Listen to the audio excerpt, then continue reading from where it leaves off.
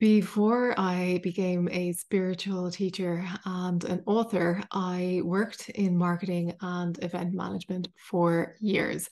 So I loved my corporate job. I loved my work. I liked the people I worked with, most of them, and I was paid very well. So there was really no reason to leave or to change. Of course, there were parts of it that I didn't enjoy. The parts where I was in an office all day. Although I was fortunate because I worked in marketing and I was able to get out to meetings and to events. Other parts I didn't enjoy was the bureaucracy and the internal politics, but overall I was happy.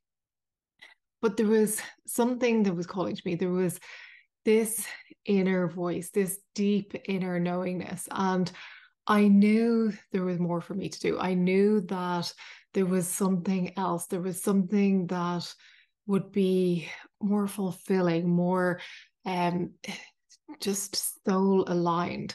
So I ignored that voice for a long time. I tried not to listen to it, but the voice grew louder, and eventually I knew it was time to listen. And I'm not going to lie, it was scary because I didn't have a plan. I didn't know if I could do it, if it would work out.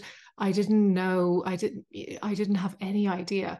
It was something that I decided that I had to do, and I knew I had to do something. So at the time, I was a qualified Reiki practitioner. And I remember the day that I decided that I'd start working a few hours, giving healings, taking on clients while I was still working full time in my corporate role. And at that time, there was a yoga center near where I lived. And I remember thinking, I should probably go in there and ask if they rent out rooms. And I had the intention to go in, but I kept putting it off. I kept thinking, oh, yeah, when I have the time, I'll go in and ask. And I kept driving past the yoga center and looking at the yoga center, thinking, I should probably go in there. But I'd set that intention, and intentions are powerful things. And I remember one day I had parked my car beside the yoga center and I was going to another shop that was down a bit from it. And I got out and I started walking. And as I was walking up to the door of the yoga center, there was a keypad at the time where you had to put in a code if you were a member of this yoga studio to get in. So as I was walking up to, and I wasn't intending to go in, I was just walking along the path intending to go to the next shop. This breeze came up behind me. And just as the breeze came up, I arrived at the door flung open, and two students walked out with their yoga mat. And next thing I knew, I was inside the door walking up the stairs. And I remember thinking to myself, did that breeze just push me in the door? And I remember thinking there was something unusual about that. And remember, I said to you, when you set intentions, when you have a clear intention to do something, the universe will support you. So be prepared for it. And I arrived at reception and I asked the girl at reception if they had any rooms to rent out. And it just so happened that the person on reception that day was the owner. And she told me that they did have a room and they also had a Reiki practitioner who had just left. So they had a room that was free. If I wanted to, I could rent it, I could use it, and I could offer my services. So that's where I started. But the the funny thing is, the moment I made that decision, things started moving, things started setting in motion. And then when I went to that yoga center, I put myself out there. It was scary. I didn't know what to do, but I decided I'd go for it anyway. And I remember the first person who booked in, the first client who I got. And that feeling of, wow, this is amazing. I get to do something that I love doing and I'm getting paid for it and I get to help somebody.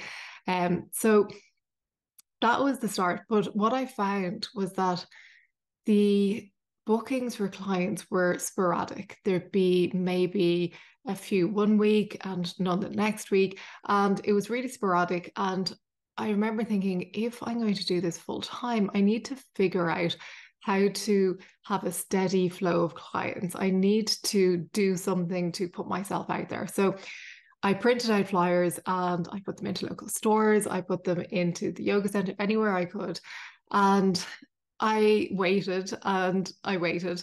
And because I was in the energy of, I want more clients, I was in the energy of lack and struggle. And I didn't know at the time that I could call in my clients energetically, but your outer reality is a mirror of your inner reality. And if on the inside, because I was focused on the lack of clients and wanting more consistent clients, the universe, the outside world had to reflect back to me the lack of clients and the inconsistency, because that's what I held within. So the mirror had to reflect back what was within. So I learned the hard way, and I have so much compassion for that version of me, that person who is trying her best and doing all the things and trying to get it right. And I suppose in hindsight, instead of focusing on the clients or the lack of them, I could have focused on how many people can I help, not how many clients can I get. Do you see the difference between those two sentences? Do you feel that energetic shift? How many people can I help is a giving energy. It's the energy of giving to somebody what they need. How many clients can I get is a taking energy. And people feel that there's such a difference between the two.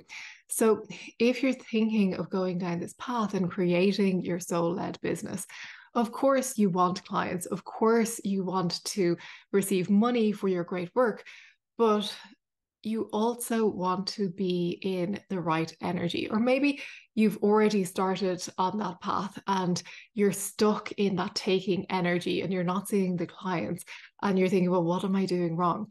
And that's okay. There's a reason why you're there. And I was there too.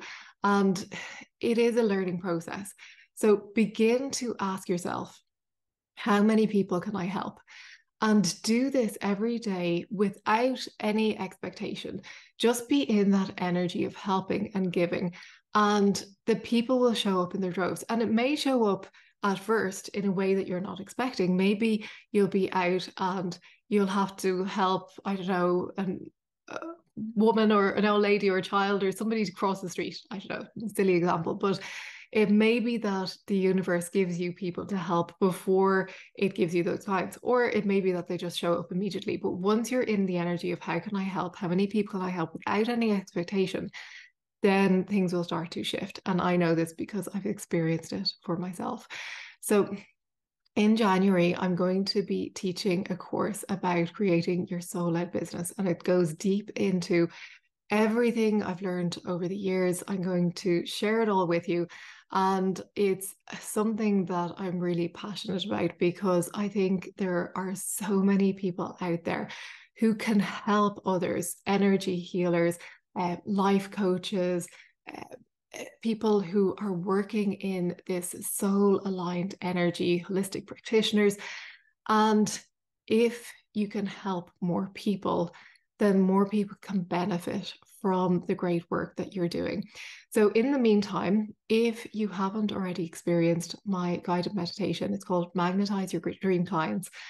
Go and get it. It is so good. I'll leave a link below, and it's still available for free, so you can download it and experience it for free. So I'll leave that link below.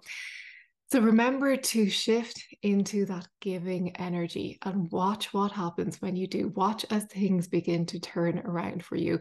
And you may get ideas, things might pop into your head that you hadn't thought of before, ways you can get started, or ways that you can progress on your path to your soul aligned business. So I'll be talking more about this in my next episode. Subscribe if you haven't already so you get the updates for when the episodes come out, and I'll see you then.